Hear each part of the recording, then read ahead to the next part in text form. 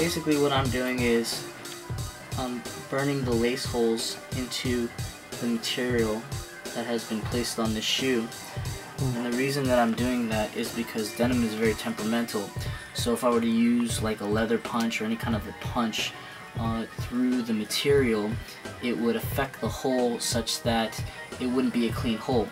So also there would be fraying, and the material is very thin. So what I do is I use a soldering iron or a wood burning pen with a special tip which has the equal diameter of a lace hole, and I burn the hole in so that I avoid the fraying and I get a nice clean round circle for the laces to go. I would say these shoes specifically are about maybe 65 to 70% done. This is actually a collaboration I'm working on with a group of customizers from Orlando called Versatile, and this is a customer order, and the theme is Chucky.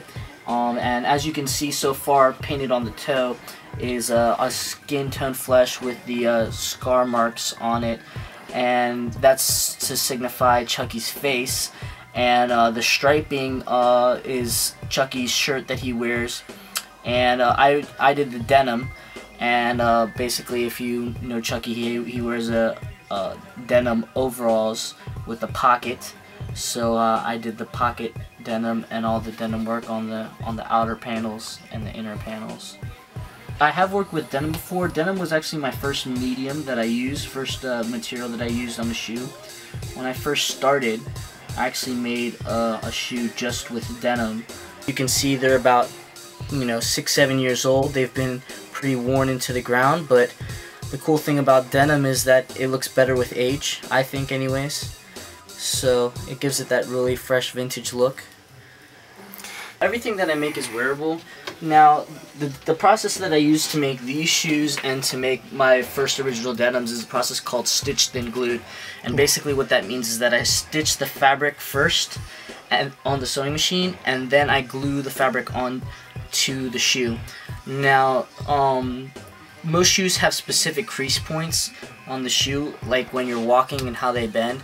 For these shoes, mostly the crease points will be along the toe box and around the toe panel, right, the mud guard. So basically, anything that you stitch and glue besides the front panel will not crease. And if it doesn't crease, then it won't affect the gluing.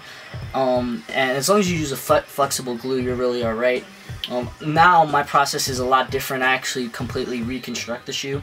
But because I can't reconstruct something that is being painted or is in the process of painting, and it's not my customer order, the process is just easier for me to just stitch and glue these panels for this particular job. But normally this is not the way that I make shoes anymore, because I prefer to build the shoe from the ground up. Interestingly enough, one of the most valuable pieces of equipment for a sneaker customizer is the soldering iron or a wood burning pen, because it's so versatile. Now, I'm using it for the simple process of burning holes, but if you take a really good look at the toe box, you can see that there's cuts to signify, real cuts, and that was also done with the soldering iron, just to give it a little bit more of an authentic feel in the design.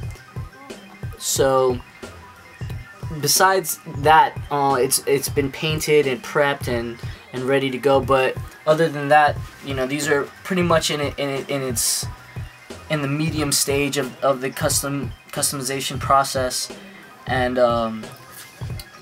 they still need a little bit of work, but for the time being, the material paneling, the denim paneling, needed to get done in order for the paint process to continue, because the Versatile will be painting over the denim as per the Chucky character.